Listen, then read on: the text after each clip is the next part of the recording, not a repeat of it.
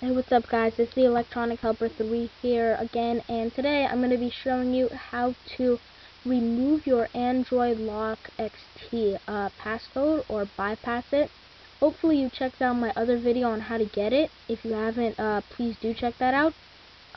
But the reason I wanted you to see it is because I told you that you needed to install something in order to bypass it, and that is SBSettings. So hopefully you do have SBSettings installed. If you don't, I don't think there's anything you can do. But anyway, I'm just going to show you how to do it. So first I'll show you that I have a passcode on right now, and that I'm going into it, my phone. And so here's how to do it. So first you're just going to open up SBSettings up there, and scroll down to the bottom and hit the power button. Then you're going to hit safe mode, and you're going to go into safe mode. Okay, so now that you're in safe mode, what this really means is that all your mobile substrate add-ons and extensions are gone. And since Android Lock XT is one of them, that means that your Android Lock XT will just be gone. So you can slide to unlock freely, and you'll be able to get into your phone.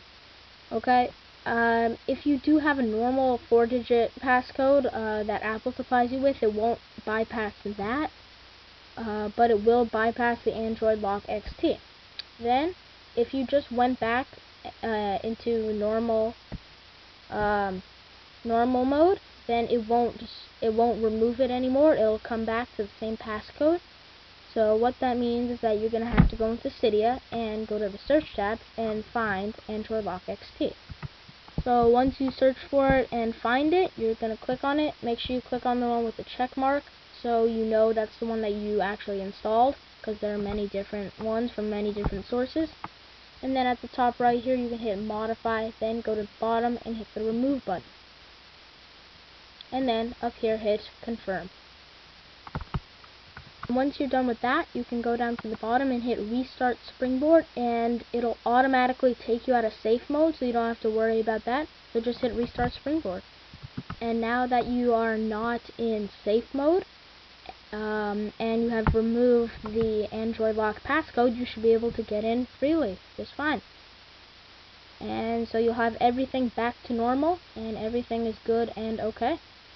And so that is how to bypass your Android Lock passcode. I hope you enjoy this, guys. If it helps, please hit the like button, put a comment down below, and of course, subscribe. See you next time, guys.